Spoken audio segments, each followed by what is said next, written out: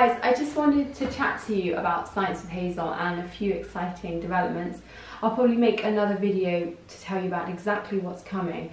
But right now I just wanted to ask your opinion, because basically I am doing far less of my actual job, which is tutoring, and spending a lot more of my time on Science with Hazel.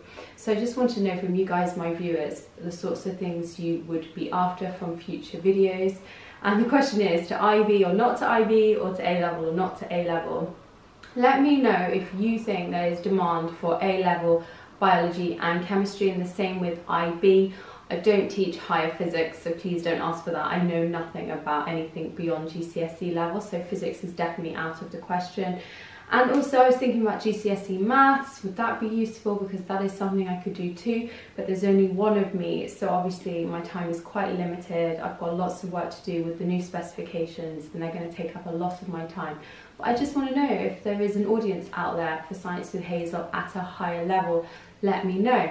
The reason I do have more time, apart from the fact that I'm doing less tutoring, is that Martin has actually left his job, which is a huge deal. So he worked in the city in London, worked in a media company, and he's actually left to help me make Science with Hazel as good as it can possibly be. So that's really exciting, and that's part of the reason why we're going to have an online shop soon. So there'll be no more emailing me about revision guides. They'll all be in the online shop, which should really speed things up.